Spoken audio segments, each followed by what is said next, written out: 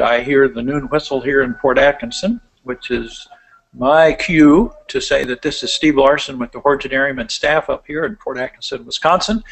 We welcome all of you that are with us. We have a great crew of you out there, according to our information, our feedback here. That's great.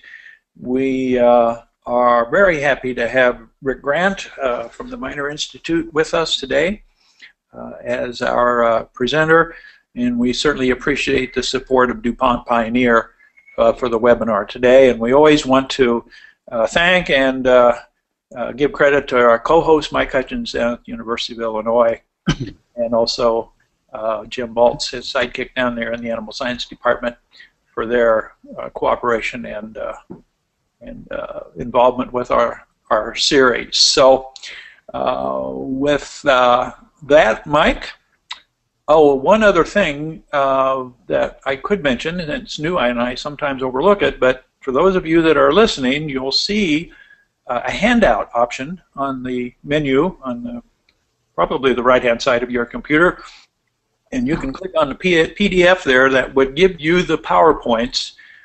There are 6 or 7 pages of them, 6 PowerPoints per page, it sounds like, and so that you could actually, if the printer's close by, you can print those out during the anytime during the webinar. And but the sooner you do it, the more apt you will be able to use them to take notes with and look at them in hard copy and to follow along with us if you'd like to do that. So, with those comments, Mike, I will turn it over to you, Mike Hutchins, for your introduction of our presenter. Well, Steve, thanks very much, and it's my personal and professional feeling to welcome back Dr. Rick Grant to our program. Rick has been on our program before and is a very popular webinar speaker as far as that goes. Dr. Grant grew up on a dairy farm in northern New York State, got his BS degree at Cornell University, PhD from Purdue University, and then spent a bit of time being a postdoc at the University of Wisconsin-Madison Research Center. From 1990 to 2003, Rick was a professor and extension specialist at the University of Nebraska in Lincoln, and then in February 2003 became president of the William H. Miner Agricultural Research Institution located near Chazy, New York. So, Rick, we're very excited to have you back on a topic that's going to be very exciting to all of us, and that is looking at milking ration fiber for all it's worth. So, Dr. Rick Grant, we'll turn the program over to you. Well, thank you, Mike, and good afternoon to everybody. I guess I need to click here first to engage it. All right, well, as Mike just said, the topic today really is making milk with fiber. I guess is how I boil it down in my mind. Before I jump in, though, I have to just mention this first title slide you're all looking at is just a beautiful aerial view of the Institute. And if you're ever in northern New York for whatever reason, I sure would extend the invitation if anybody come by and visit. And you can see off in the upper right-hand corner, you can see the dairy barn where we do a lot of the research I'll be sharing with you today. So let's go ahead and we'll forage into the topic. We're talking about making milk with forage fiber or fiber in general. We know that, especially in the last several years, there's been any number of factors, nutritional, environmental, economic, that have really begun to encourage farmers to feed higher forage diets. But really, whether we're looking at high forage diets or just simply better strategic use of what might be smaller amounts of forage, I really feel strongly that we are entering a new era in our ability to formulate diets and accurately predict the cow response to the fiber in the TMR. And I'm going to share some of what I think are some of the more important concepts along the lines of getting the most from your forage fiber throughout the next 40 minutes or so.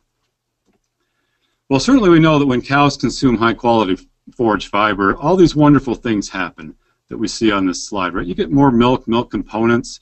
There seems to be fewer health problems. They're just easier cows to manage, aren't they?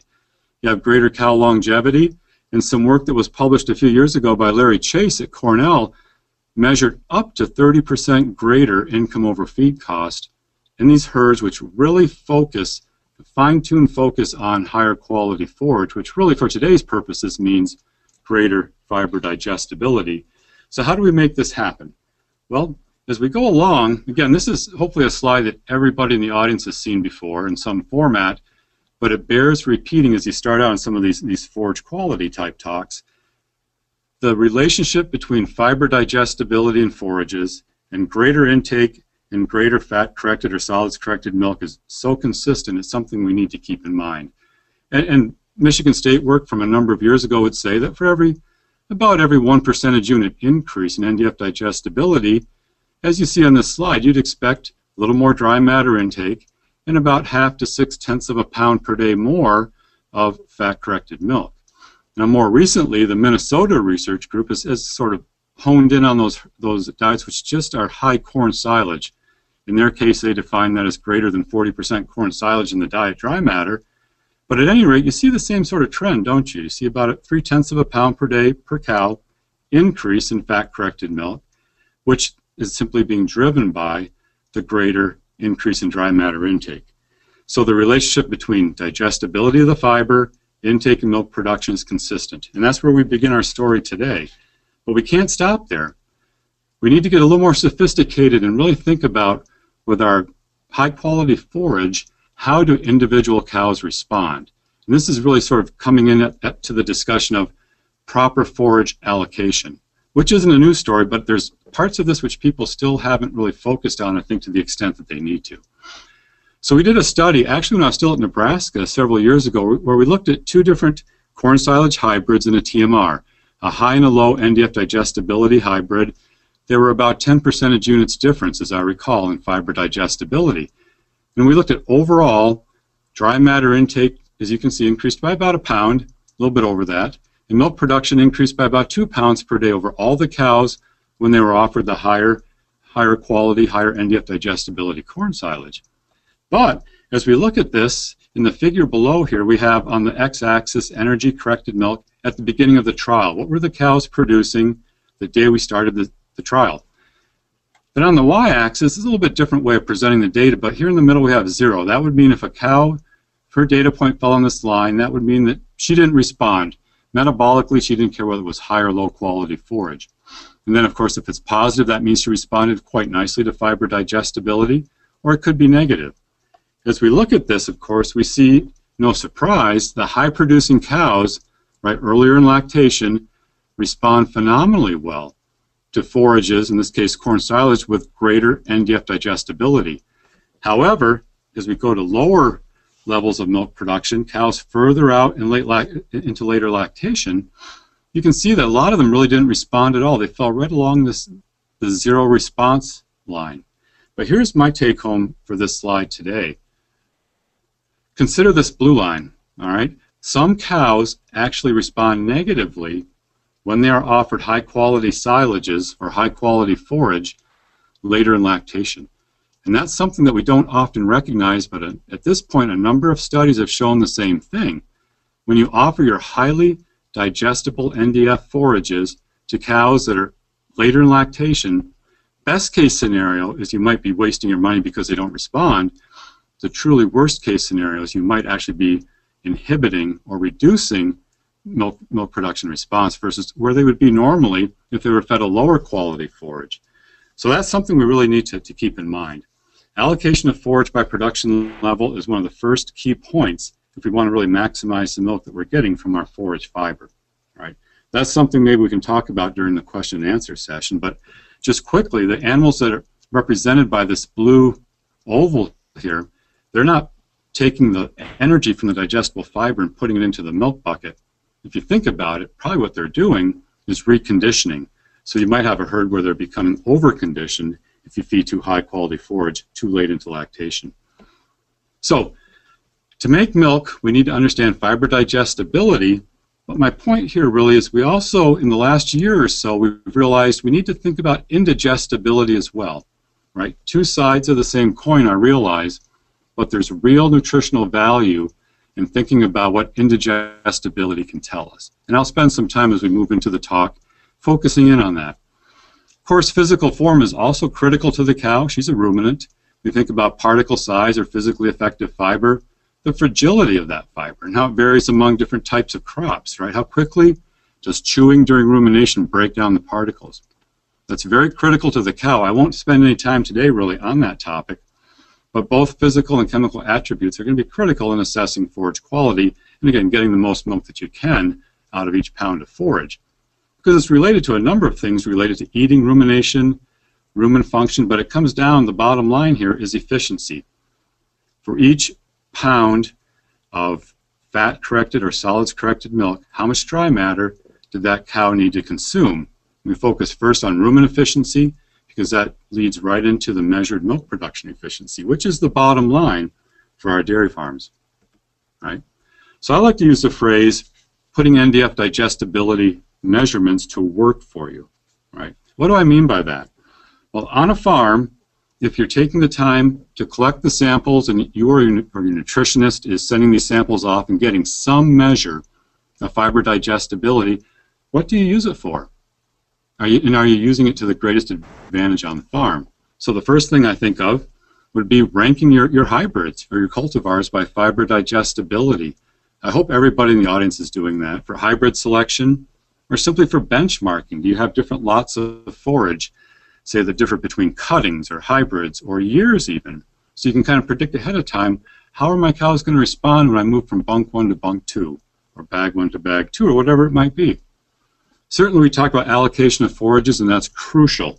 And I think that's something that seems so unsexy, but we need to focus on it more in the future. All right.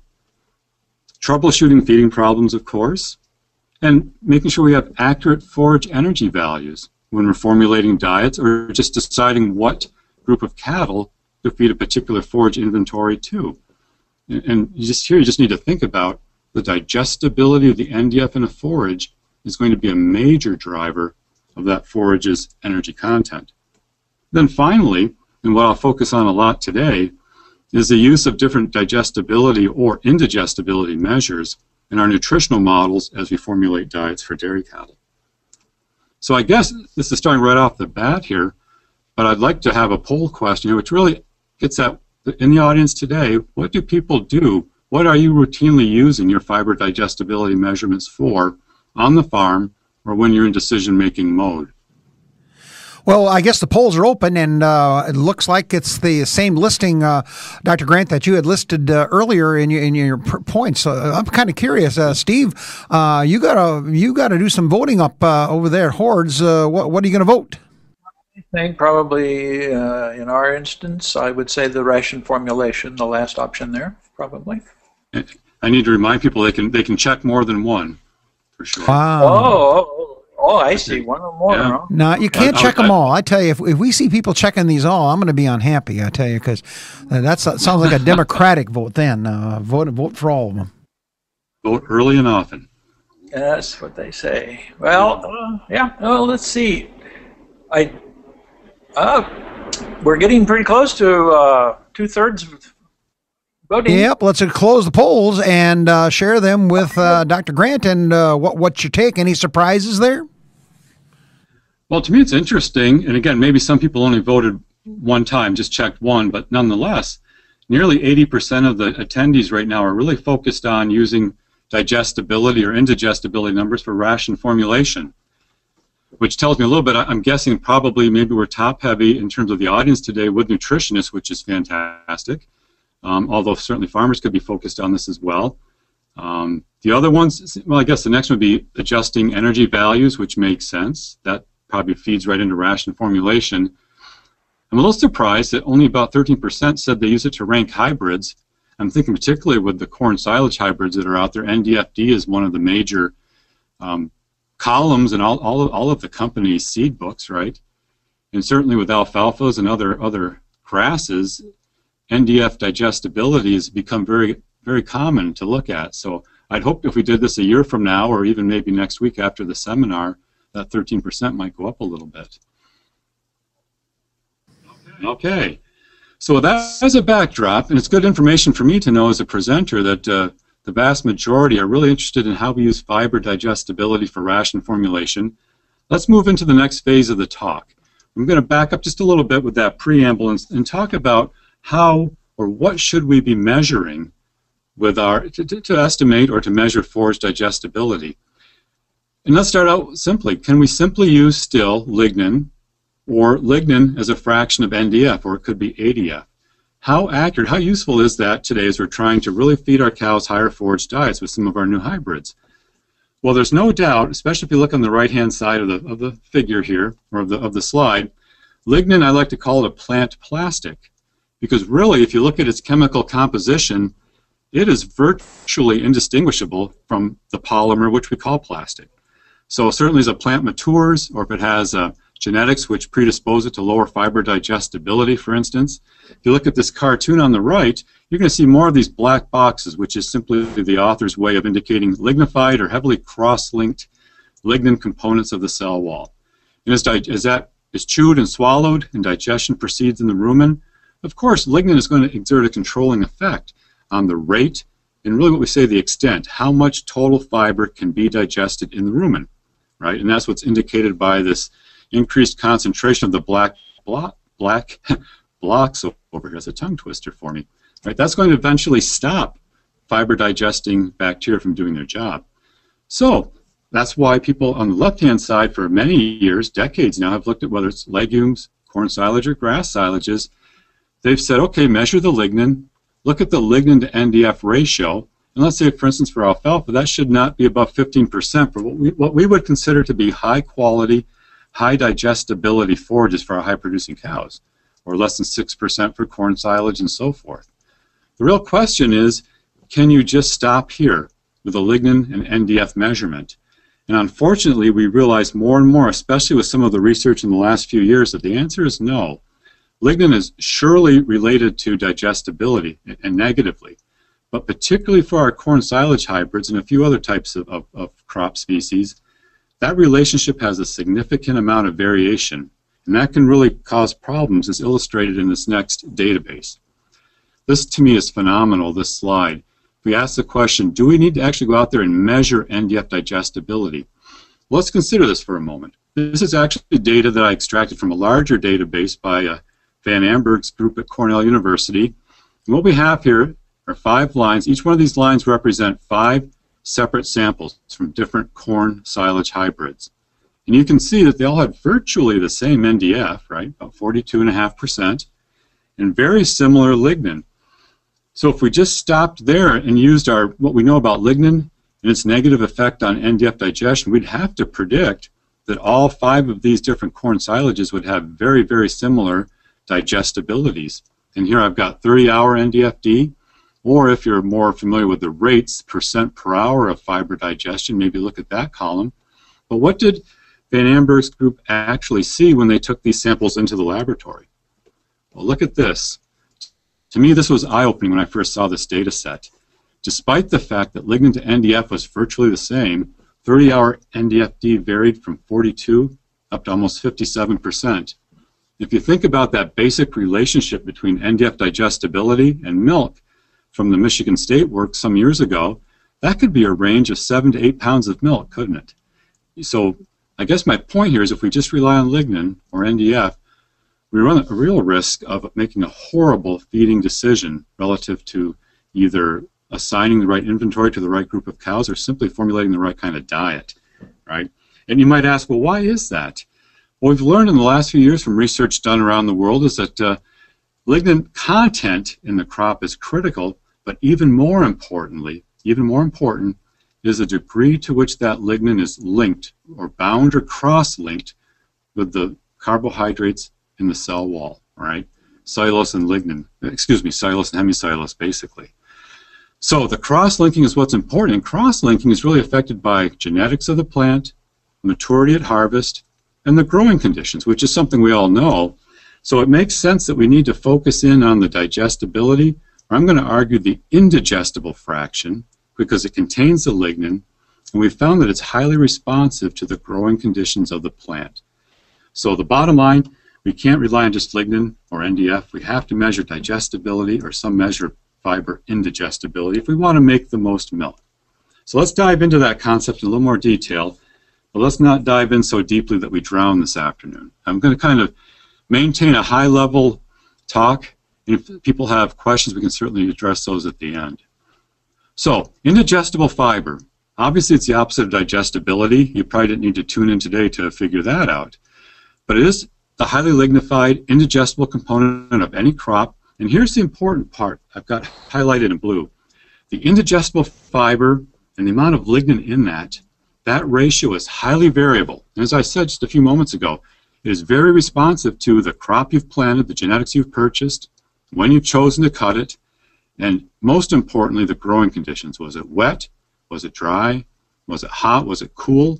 We know all of these things affect digestibility, but it affects fiber digestibility by affecting this indigestible fiber and the amount of lignin.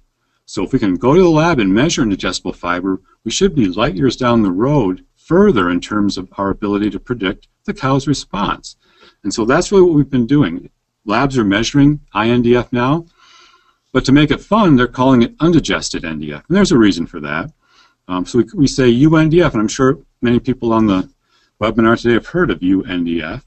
Currently, the measurement of UNDF that's most widely used in the field would be the 240-hour in vitro fermentation method to measure UNDF. So you'll say, or you'll hear UNDF 240 referred to at some of these talks or some of the papers you might read. And it's basically a so-called utilitarian system. You take the sample, grind it up, you throw it into an artificial rumen, and you mimic what goes on in the rumen for 240 hours, and what's left is thought to be truly functionally an indigestible fiber residue, right? And the labs are reporting these values.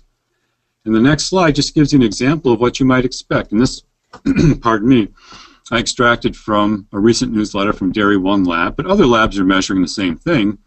As you look at this, they've broken up for corn silage, legume, grass silage, and you can see there's an average, like let's take corn silage as an example. About 8.7% of the dry matter is UNDF at 240 hours. That's the undigested fraction, right, which is highly responsive to the growing conditions. But averages can get you in trouble, and look at the tremendous range in the samples they've analyzed, 2 to 25%. Let's just drop down to grass silage. It averages 15% UNDF, right? But look at the range from 2 to nearly 45%. Holy cow. Think about the problems you could run into if you're trying to formulate diets or make feeding management decisions based on an average number, and you're feeding something at either end of that distribution. To me, it drives home the importance of measuring undigested fiber, and the coin of the realm right now is UNDF 240, and it's this tremendous variation in UNDF that we have to capture going forward if we want to do the best job that we can of formulating diets and predicting the cow response. That's a key point in my mind. Another point, though, shift gears just a little bit. So we have UNDF at 240, the truly undigested fraction, but there's also fast and slow NDF that exists in all forage types. And this is some data from Mike Allen from a few years ago. And I just want you to look at it. Don't get caught up in the mathematics or the exact numbers. But clearly I have, 3 fermentation curves. Here's time from 0 to 48 hours of fermentation of the fiber. And here's the NDF digestibility for alfalfa, corn silage, and orchard grass. As you look at that, you see just visually, there's clearly a fast fermenting fraction of the NDF and a slow fermenting, right? Whether you look at corn silage or grass, you see the same thing across all the forages that we feed to dairy cattle. There's clearly a fast and a slow rate of fiber. It's not one uniform fraction. And we've known that. Pardon me, I'm not getting choked up. I have allergies. We've known that for a long time. But now we're finally at the point where we can put together a formulation approach which takes that into account. And we can do a much better job, we think, of modeling or basically reflecting the reality that the cow sees of fermentation in the rumen. So this is kind of a busy slide. I'm going to take a few minutes to go through it. But I think if you can grasp the concept in this slide, you should be good to go. The mathematics, if you need to know them, you can learn them. But you really don't need to know that to run most of the computer programs. So you see the term three-pool model. What does that mean? Well, the 3 pools or the 3 fractions of the fiber would be the indigestible NDF, which I've defined as UNDF, then the fast and the slow. Those are the 3. And I've tried to draw these out graphically. This is the way I can appreciate it the best. So again, just like the previous slides, we have fermentation time on the x-axis, and here's the NDF remaining, all right? And I've just drawn curves for 2 representative forages. The blue line would be sort of a high fiber digestibility, high quality forage.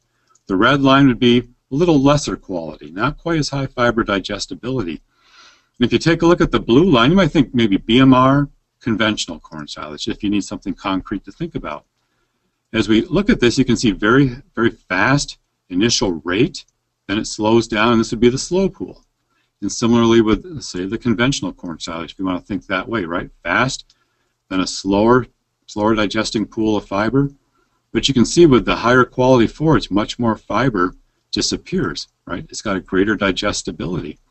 And the time points that labs are looking at these days, again, this is based on some of the Cornell work, would be 0, 30, 120, and 240 hours. Okay, those are listed over here. And again, without worrying about the math or the modeling, just look at it. And you can see that, among other things, 0 and 30 hours probably aren't too bad in terms of 2 time points to give you a pretty robust way of measuring the rate of the fast digesting fiber. And similarly, 120 and 240 hours aren't too bad in terms of picking time points, which would give you a pretty good way to estimate the slow digesting fraction. And so it's a little more complicated than that, but basically that's why those numbers are in play. And certainly they're numbers that work well for forage labs. You just have to be practical about that. So labs are routinely measuring this now. I see forage lab results come back and they have a UNDF at 30, 120, and 240. And you'll see all of those.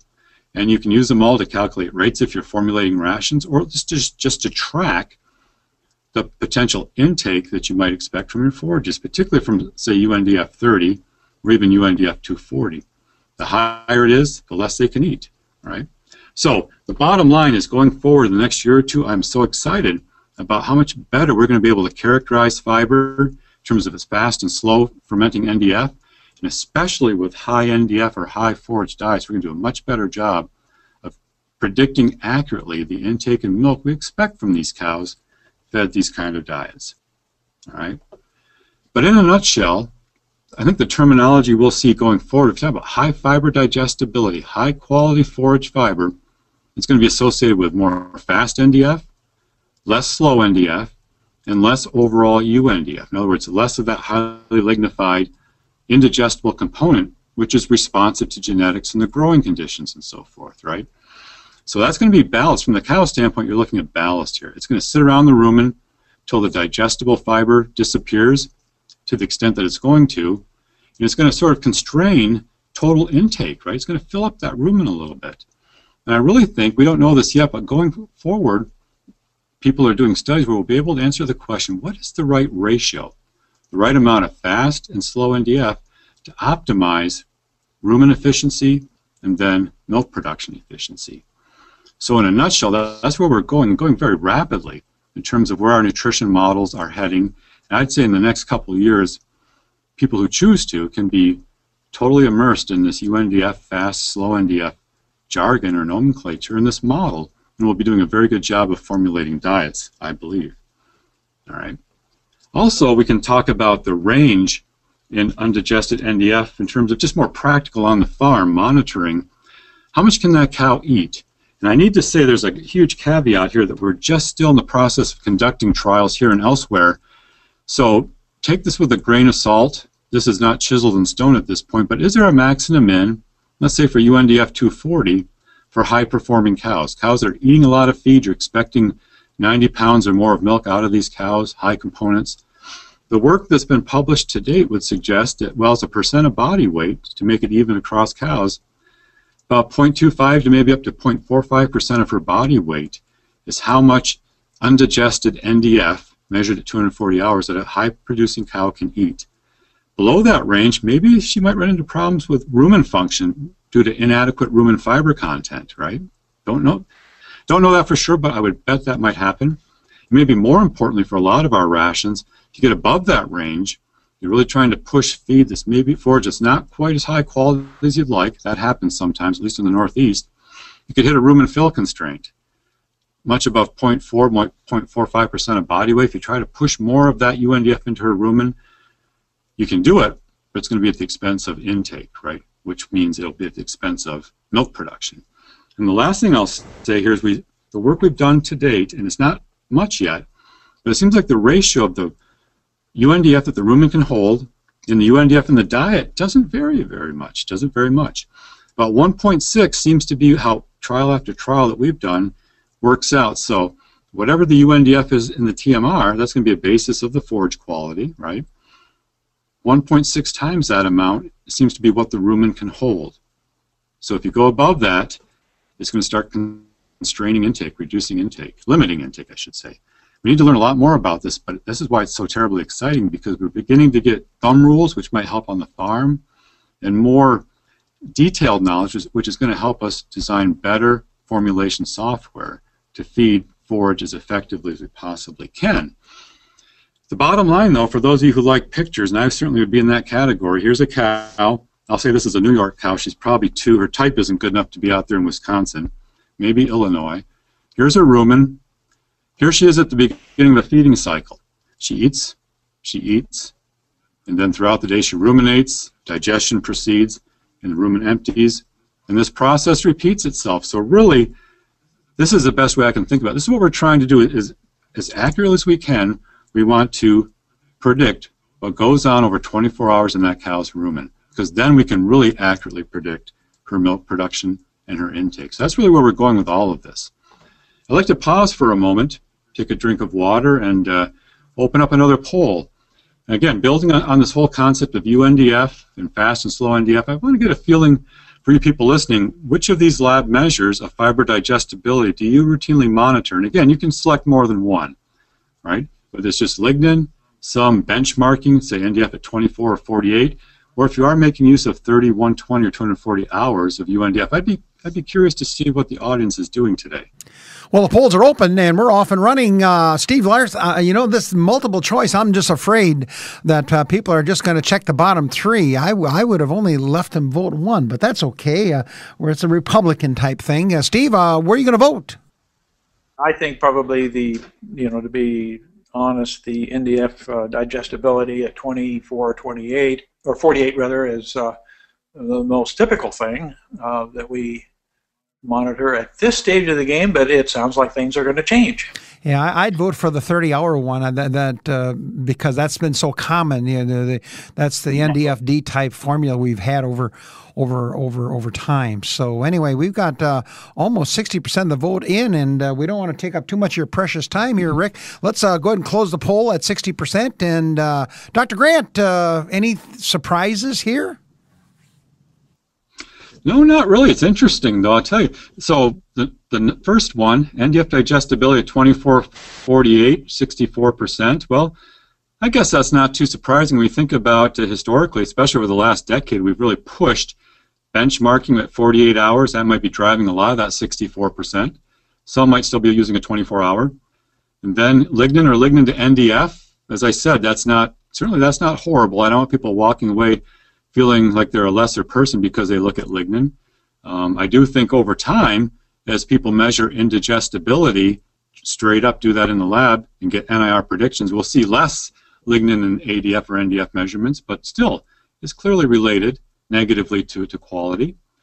And then we look at 30 hours, yeah, that's not surprising. And that's been a benchmark for a long time because people think that 30 hours relates to the average time spent for a particle in the rumen of a high-producing cow. And also maybe more recently in the last year or so, UNDF at 30 hours has been put out there as a pretty good benchmark to compare forages in terms of their intake potential. I know Larry Jones has been doing that. And then fewer for the UNDF at 240 hours, because that's certainly of all of these, this is the newest wrinkle, right? But I think going forward, it probably has as much to offer in terms of our ability to feed cows as anything in this list. So that's fantastic information. That helps me again. So let's move on to the next component of the talk. I guess I need to click here. All right. So I'm going to shift gears just a little bit and say so we've got forage quality. We've talked about how we can monitor it and how we can measure it on the farm. How much NDF can be consumed by the cow?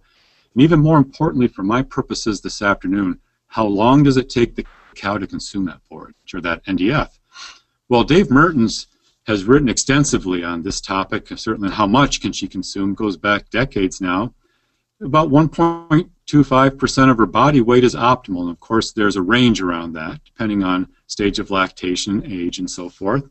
But that's the point where you can maximize milk production from the forage that's in the diet. It's not the maximum forage, because you can feed more forage, make her consume more NDF as a percent of body weight, and she'll just reduce milk production. But if you're trying to maximize milk, about 1.25% has been and probably still continues to be a pretty good benchmark. But my point today, if our focus is really on high quality forage, getting the most milk that we can out of our forages, we know from some of the BMR corn silage work, for example, that routinely, at least in our labs, we measure 1.5% or more a percent of body weight NDF intake with these highly fermentable corn silage type diets. With pasture, look at that. That stuff is smoking hot. 1.8% has been reported. So very high quality NDF, very low lignin, very high digestibility. The indigestible fraction is very, very small. So I think the bottom line here, and we can talk about grasses versus legumes a little bit later, we've really underestimated the intake potential of high quality forage NDF. Those cows can consume a lot more forage fiber than we've given them credit for, especially as we push for better genetics, and in our harvest management has improved over the years, and the storage in the bunkers, we're routinely getting pretty high quality forage into our cows. So if we're thinking 1.25%, that may not be so true anymore. Maybe upping our scale more to 1.5, 1.4, 1.5 for our silage-based diets, maybe is not a bad way to go. But my main point for this afternoon, I feel duty-bound, since besides forages, my other hobby, I guess, would be cow behavior, and I feel duty-bound to talk about the interaction of the forage that's in the TMR and the environment in which you offer that TMR to the cow. And I'm just going to focus on one data set, but we know that as fiber content in the diet and the forages increase, of course it takes the cow longer to eat that forage or that TMR. She has longer meal lengths. She can sort more, although I won't get into that topic today. And a tremendous amount of her energy, if you feed a cow pretty poor quality forage, 10% or more of her energy that she consumes can be just spent in chewing and processing the stuff.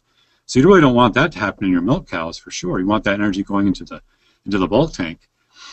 But the key thing is, if fiber is higher, digestibility is lower, how much of a difference does it make in terms of time spent eating?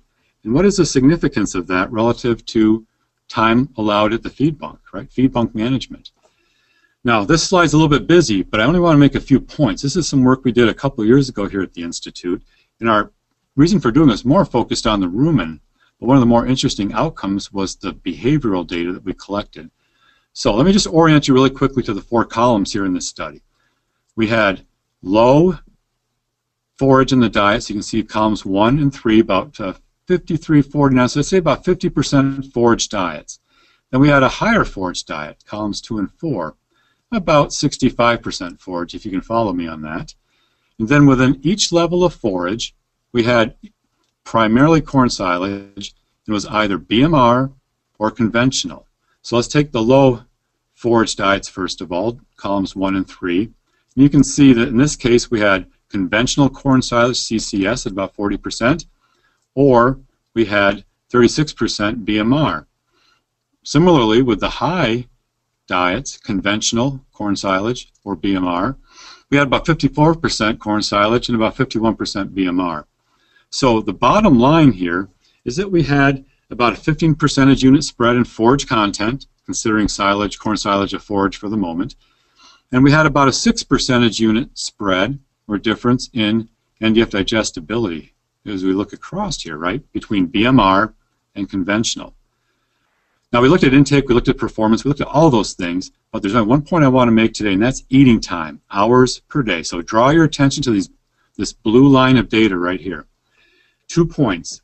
If we look at the extremes, columns 2 and 3, the highest forage diet with the lowest NDFD corn silage, and the lowest forage diet with the BMR, there was a full hour per day, 1 hour per day difference in the time those cows had to be at the bunk eating. So translate that into the range of farms that you work with or that you have out in the industry. And does the farm truly have the capability, or is the management system good enough to allow a cow an extra hour of eating time if she needed it, as NDF digestibility or amount of forage in the diet varies? I don't know of too many farms that take that into account, but I think we should. Even the NDF digestibility itself, if we look within a level of forage, let's take columns 1 and 3, the low, the 49-50% forage diets, there was about a half-hour per day difference due to BMR or not. We saw the same effect with the 65% forage diets, if you see that, right? About a half-hour per day.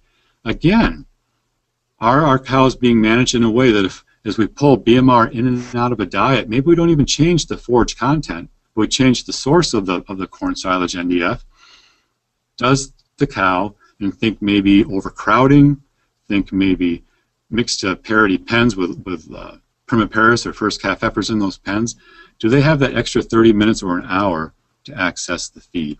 I don't want to belabor it, but I think this is an important point. All right, it's a time budget challenge, and it intersects so clearly with our discussion today of forage quality. All right, so I guess I do want to belabor it. I lied. This can be a quick poll, so I just want to know, what's the feed bunk stocking density for our high groups out there, and is this something we should be thinking about relative to the quality of the fiber being fed?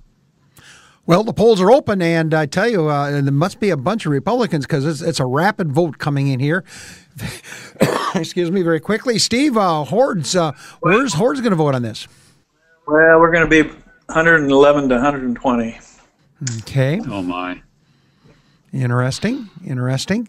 And we're getting pretty close to having 60% of the vote in, and they're coming in pretty quickly. As Dr. Grant points out, it's going to be a speed vote the way it looks, and we are there. So let's go ahead and close the polls. And Dr. Grant, your impressions.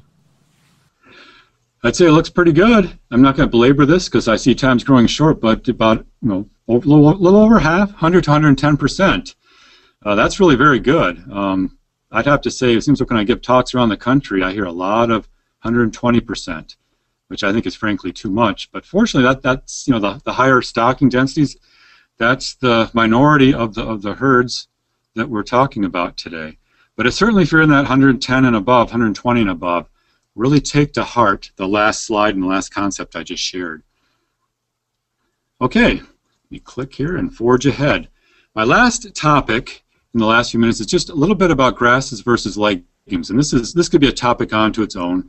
We know there are major differences between legumes and grasses in terms of how they respond to chewing or processing on the farm. And the bottom line, I think for a lot of people, if you're trying to feed high quality grass, is the very bottom of this slide, right? You can reduce intake pretty quickly with the grass if it's not high quality.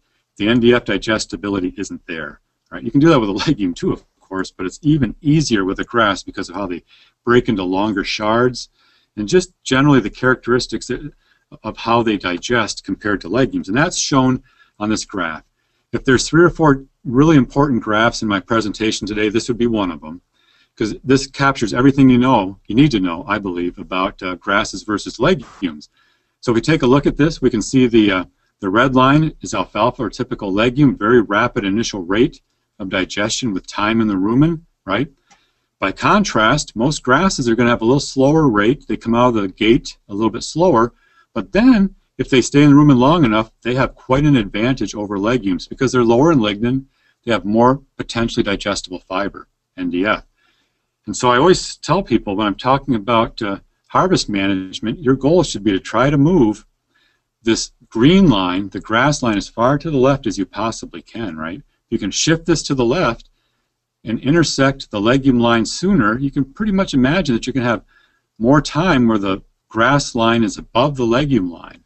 And what that means is especially if you're feeding high producing cows, that's when you can really leverage that grass. You can take advantage of its higher potential extent of digestion, right?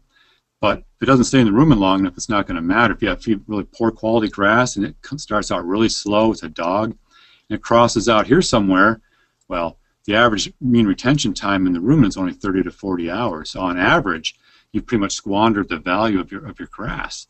So cut it early, spend the money to get the high quality grass cultivars that are out there, and really maximize this portion of the graph, the difference between the red and the green lines, between grass and legume. Okay, and just to give you some numbers real quickly, this is some data I extracted from Dairy One a few years ago, actually, I think this is now. And you have alfalfa, Okay, we have grass. You can see the mean. So here's my pointer.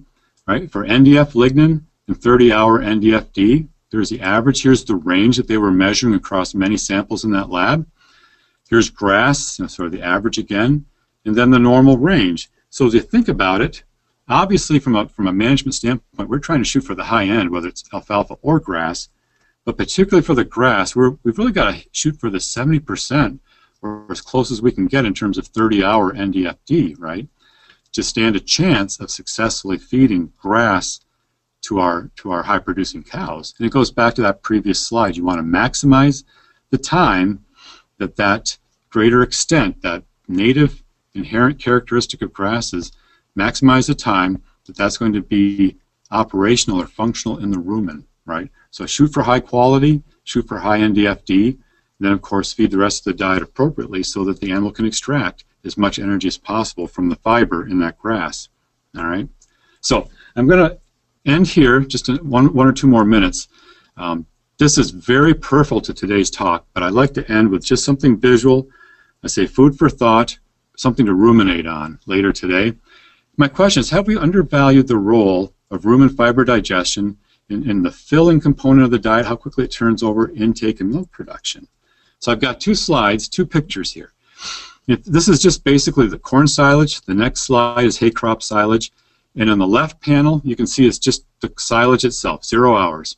On the other side is after 47 hours of having that same sample dropped in a nylon bag and put into the rumen of a cow.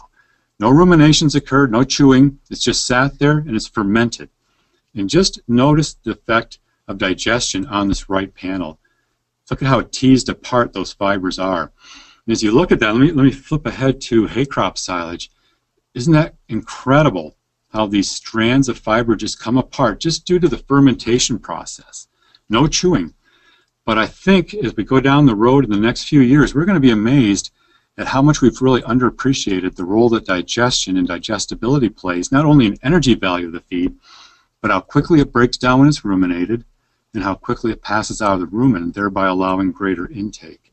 And that's just a little bit of food for thought, but I like, a picture is worth 1,000 words, and to me, this picture, especially with hay crop silage, just amazes me.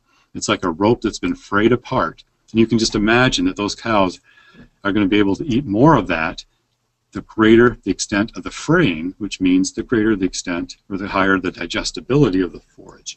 Okay, so in conclusion, if we're talking about milking ration fiber for all it's worth, allocation, think about individual cow responsiveness. Feed the forage to the right cow. Sounds simple, but it's a first step. Going down the road, I think we're going to look at fiber digestibility or indigestibility even more than we have. Lignin will remain important, but probably not as important, right? We are in the process of developing guidelines for fast NDF, slow NDF, and UNDF. We're looking at it across the lactation as well as the dry period. We don't have quite enough of that data yet to really get into the weeds, but that'll be coming in the next year or so. I am pretty convinced, though, it's going to fit the biology better and allow us to do a better job of accurate ration formulation. And as I just mentioned, we need to really leverage the intake potential, particularly of our grasses, which means cutting them early, and legumes as well.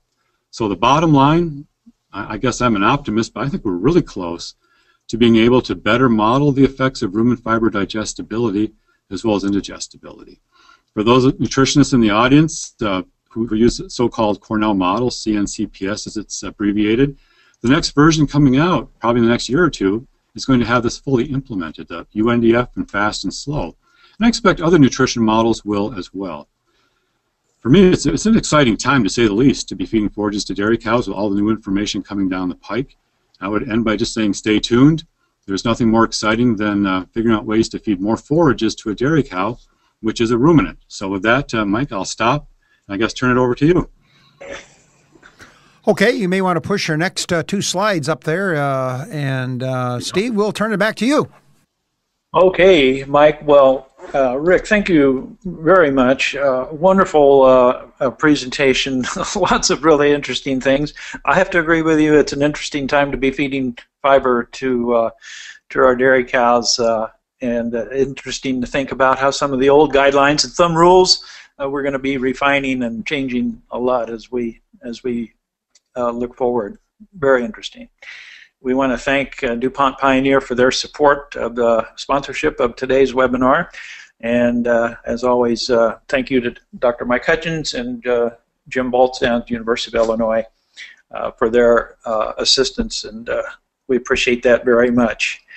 Just a note, those of you who have been with us today, we appreciate your attendance very much, and we would appreciate it when you receive a very brief survey here in a couple of days by email, that you respond to that to help us keep our webinar series on focus and meet your needs. That's the important thing to us.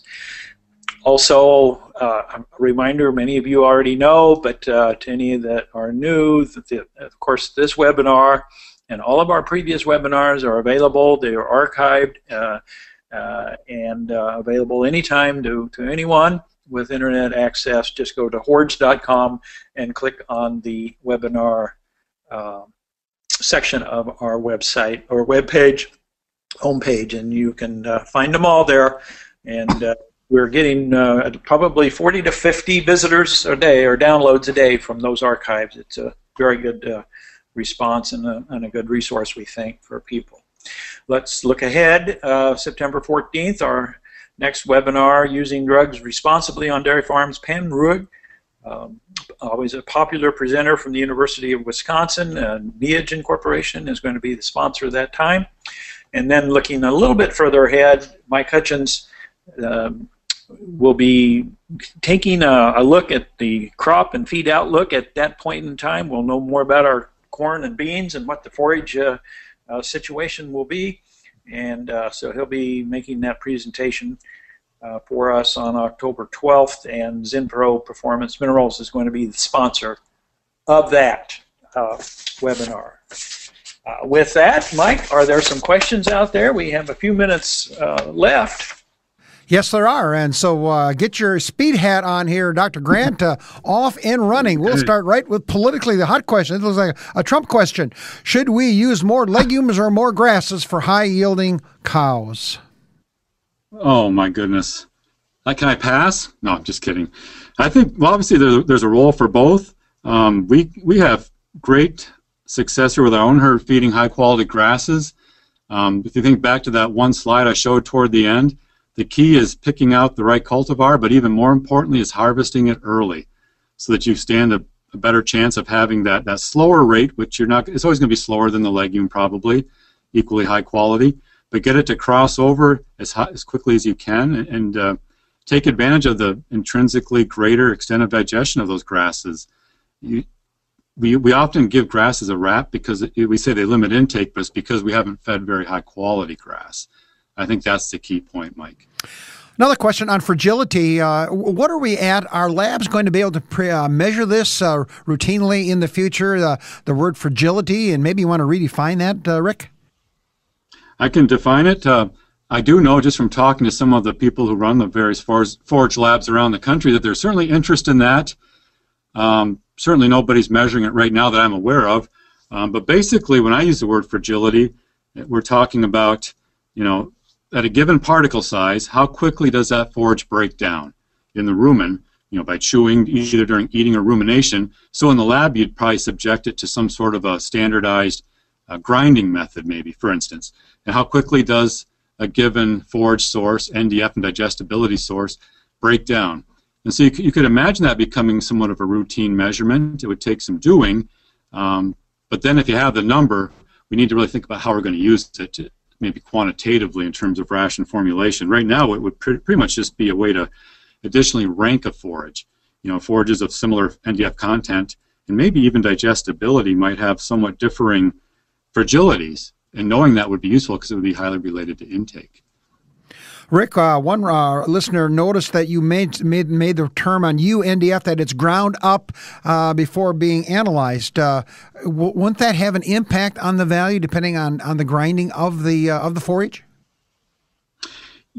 Well, sure. In the rumen, and I apologize, in 45 minutes I felt like I either had to focus on digestibility or the physical attributes of the diet. But I think what the question is getting at is, sure, you could have a forage with a given level of UNDF, and if it's in its native state, whatever the particle size might be, or if it's ground, sure, you'd expect quite different effects in the rumen, for sure. But in terms of the lab question, though, you need to dry and grind a sample in order to get an accurate extraction and get decent NIR prediction, right? And so I don't think that's a problem. You want to grind it for the lab so you get an accurate number, right? You minimize your lab variation due to maybe too coarse a particle size. But for sure in the rumen, particle size is going to be a key component of how the cow responds. What are your thoughts on shredlage, silage, and how it affects digestibility? Well, I guess all I know about is what I've heard Randy and others speak about it, and it does. I think its primary effect, from what I've been able to see, is more of a starch effect, right, in terms of increasing starch digestibility. There may be a modest impact from what I've seen on shredlage versus, say, just straight up kernel processing or just chopping in terms of improving NDF digestibility, but I think it's rather small. But there could still be potential there. Coming back to the fragility concept, we've seen in our own shop where we've used other types of forages, say straw, for instance, and you've either chopped it or used a mill that kind of like hammers it and shreds it diagonally, maybe more like shredlage, so the stem is opened right up.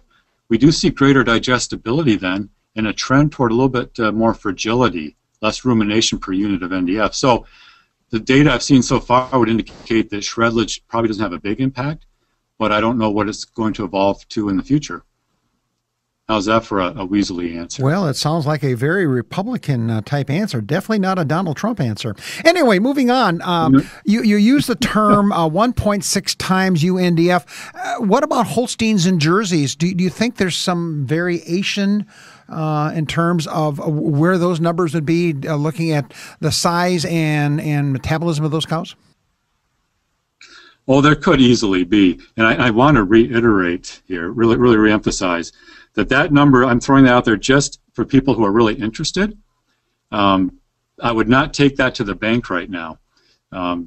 If you're actively formulating diets and you're curious about, well, am I in the right ballpark? For sure, use it that way. But yeah, I might expect that jerseys, but they might vary by breed. It probably might vary by stage of lactation, even, right? Dry versus high producing. Of all the data I shared, that 1.60, that whole slide, basically 0.25 to 0.45% of body weight is UNDF intake. Treat it as just a rough benchmark at this point. In another year or two, as the data comes in from our feeding studies, we'll know a lot more about that. Well, let's be kind to you and give you a little easier question. How long does the feed stay in the rumen is his first part of the question. Then is there a range in that time? And then his last comment, probably more of a comment than a question, he always assumed, or she always assumed, that hot hay, high-quality hay shoots right through the cows. And does that have an impact on fast passage versus NDFD? Do you want me to break those into three questions?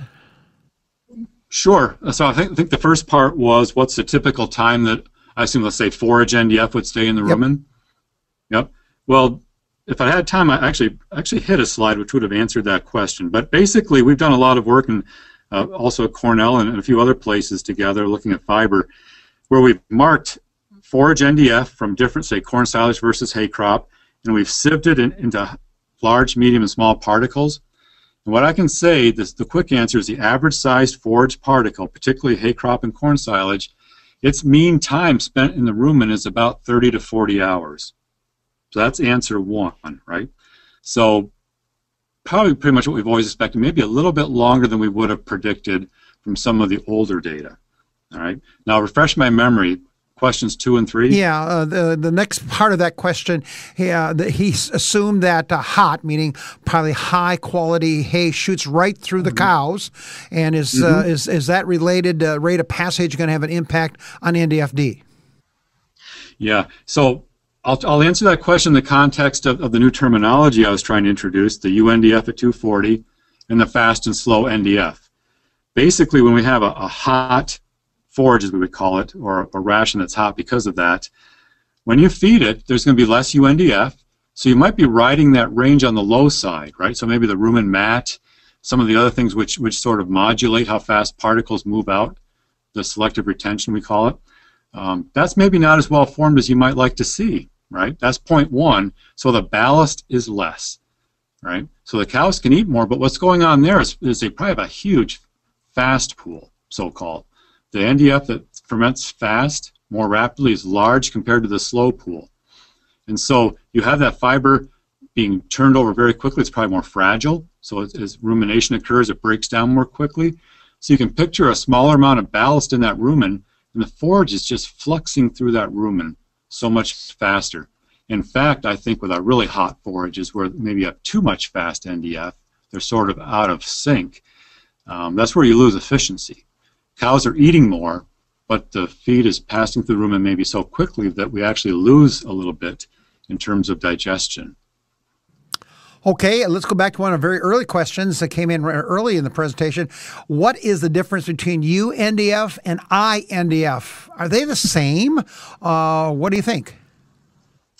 Okay, well, they're not, excuse me. I promised myself, Mike, I wouldn't get all choked up over this today, but I seem to be.